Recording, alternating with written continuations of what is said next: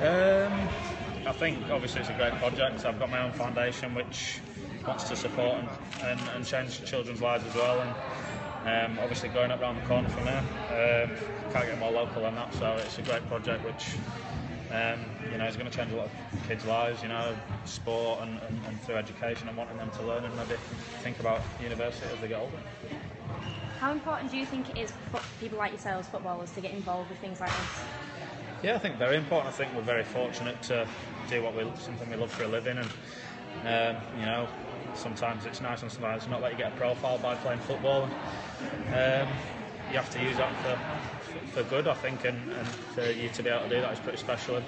And just me being involved with this project, if I can change one person's life and maybe, whether it's give them that encouragement to maybe take up sport or extracurricular activities, or try that bit harder at school and maybe even think about going to university. If I can just help one kid improve their life, then that's a job done. How do you feel about affecting something so close to home? Yeah, again, great. I've been out of Yorkshire for too long now, really. It's nice to come back and, like I say, how local this is to where I grew up, and still a Leeds fan, still check the scores, and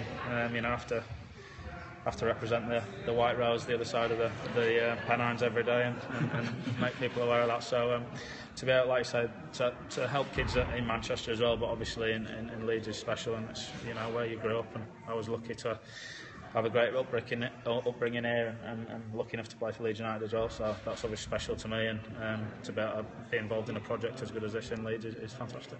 Children look for inspiration when they're growing up. Who inspired you?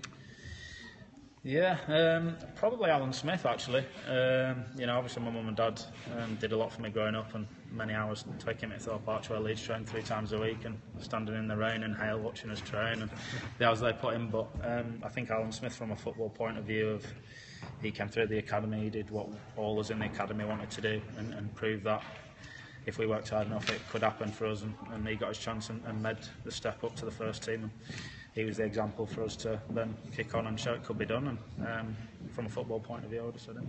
What do you make of the situation at Leeds? Yeah, I mean, it's disappointing. I would like to see him in the Premiership, definitely, but then I'd have to play against him twice a year, so that's the downside. But yeah, new manager obviously now, and hopefully he can turn the fortunes and get him on an upward spiral again, because it's obviously a fantastic club, and a club that deserves better, probably. Great. Is that good? Thank you very much.